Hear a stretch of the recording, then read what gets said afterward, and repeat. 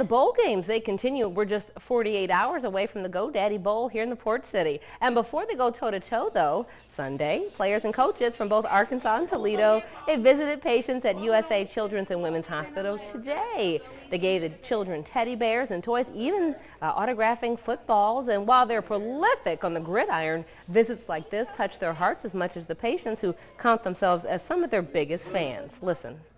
We just know that, you know, even if it's little and us just coming and making them happy for the day, it means so much to us because we know that they're going through hard times. And if we can come and make a child's day better, that just means the world to us. So we're happy to be here. Are you going to the festivities surrounding the GoDaddy Bowl? You are in for a treat. Saturday, players will be treated with a Mardi Gras style parade throughout downtown Mobile. Several Mardi Gras societies and local high school marching bands will be in the parade. NASCAR driver Danica Patrick will be the grand marshal. The parade rolls at 6:30.